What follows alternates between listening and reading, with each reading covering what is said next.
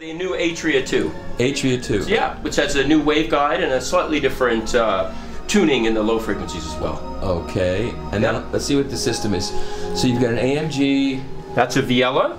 Yeah, we have a twin arm board. So we have the new turbo 12-inch arm, which I think you saw in Rocky Mountain. That's correct. Thank you for that. And this is the new... That is the new DS Audio 002.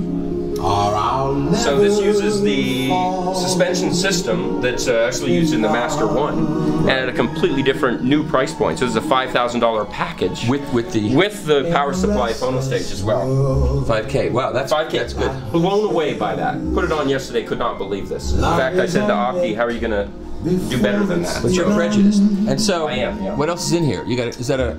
So this is the musical surroundings.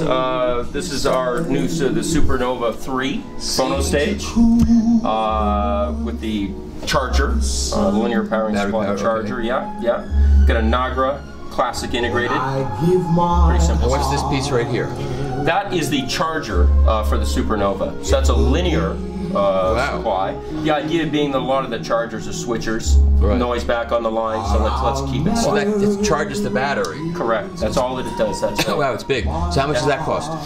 This right now is about $5,000. So the charger and the correct. Yeah, together. That's correct. And it's moving coil and moving magnet. That's exactly right. Yeah. And loadable and all that. Loadable has Decca EQ, Columbia EQ, so some different EQ settings. I know you're big on that. They can abuse or they can use it as a tone control. And that's exactly. You just push buttons until it sounds good. Right. Okay. And then they conclude because one record sounds good with it that they used the curve into the 1990s. They must have used that curve. That's right.